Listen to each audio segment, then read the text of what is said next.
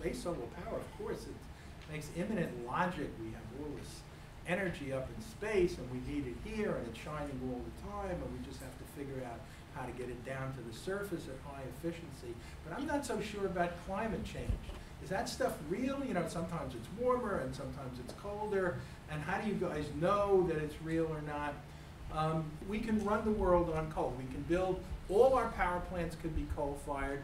We can make synthetic gasoline out of coal, and that will take us up to the 22nd century, and we can worry about it then.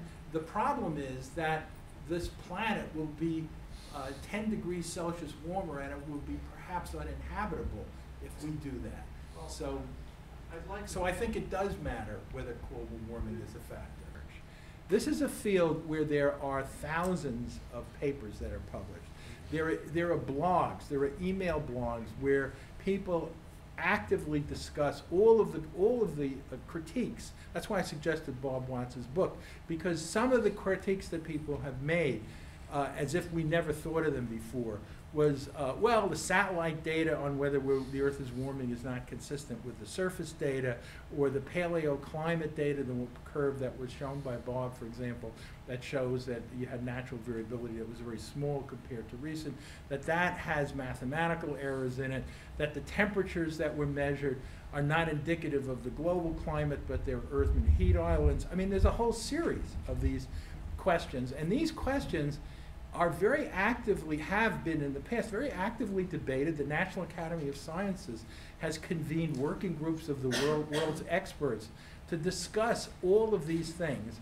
And they're all in the public literature.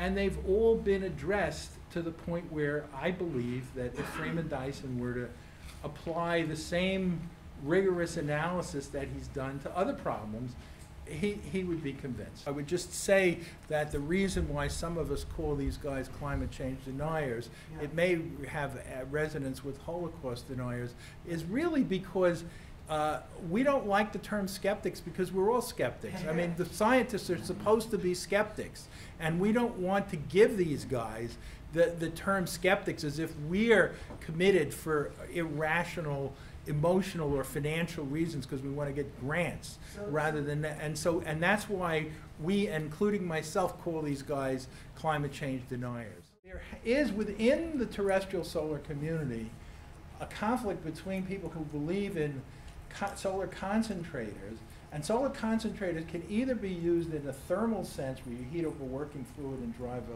a heat engine, or they can also be used in photovoltaics where you have some high temperature PV material like gallium arsenide. But they will argue, look, we can get 40% efficiency already with solar thermal systems, and we can solve the whole problem. And the issue there is that if you're using solar concentrators, you have to have sun trackers.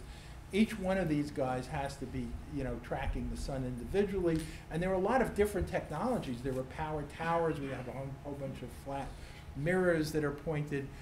The problem in evaluating any of these things is that we can show on paper to within an order of magnitude that all of these technologies are plausible. And we can point to some laboratory experiments, very limited, and try to extrapolate from there what a full-up system is going to be.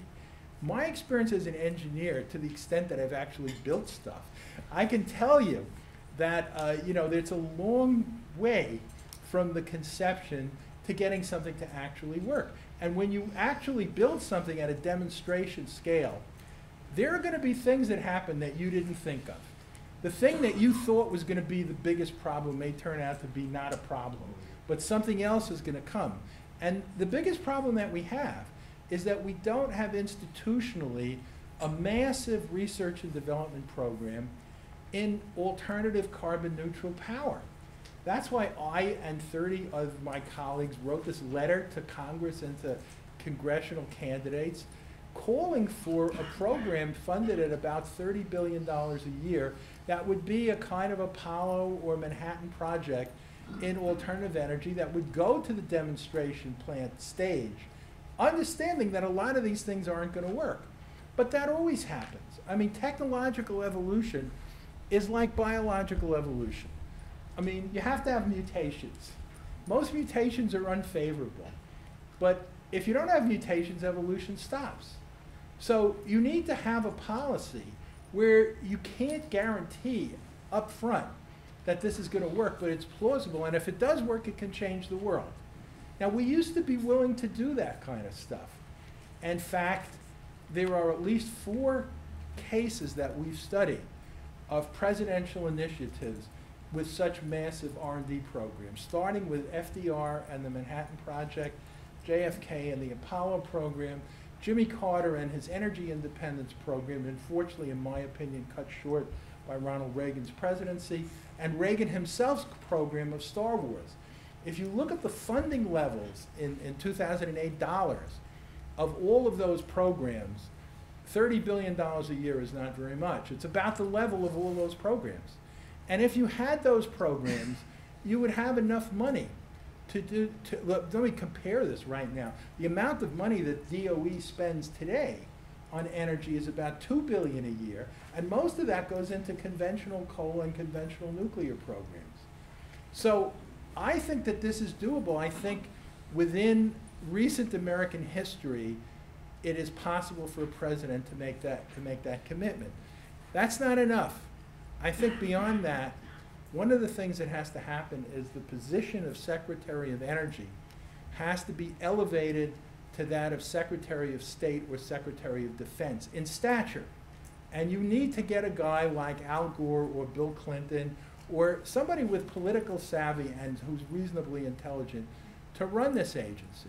Beyond that, I think the next president needs a brain trust, similar to FDR's brain trust in what he called the War Production Board. Well, remember, in World War II, we went from the late 1930s, where we were making about 3,000 airplanes a year, to 1944, where we were making 100,000 planes a year. I mean, that's what we're good at this country.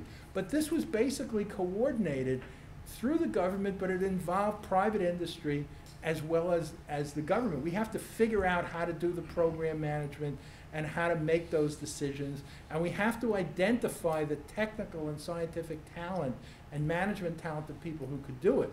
But I would say these people should be installed in the West Wing of the White House, and they should meet with the president every day with the Secretary of Energy, and that we should be dealing with this problem as if it was the Second World War. I'm not saying that's what's going to happen, but I think if we wanted to solve the energy problem, if we wanted to make a revolutionary change in that, we would have to operate at that level.